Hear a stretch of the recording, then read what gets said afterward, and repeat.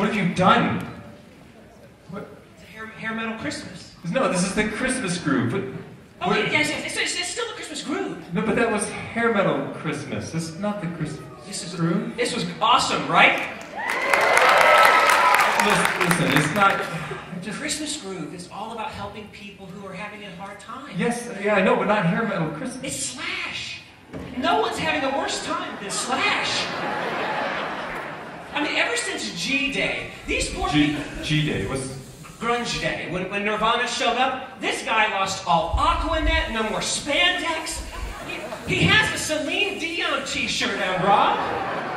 Okay, I get it's that, pathetic. But it's the Christmas group. It's not... Hey, listen, Slash, it's not you, it's me. It's just that it's not gonna... I mean, Trans-Siberian Orchestra is playing next weekend at the Q, if you want to join them there. Trans-Siberian Orchestra? I'm just not sure it's gonna fit with the Christmas groove. Tell Axel we said hi. Yeah. Hey, kid. Thank you so much. The first comedic bit was a success. Welcome to the Christmas groove.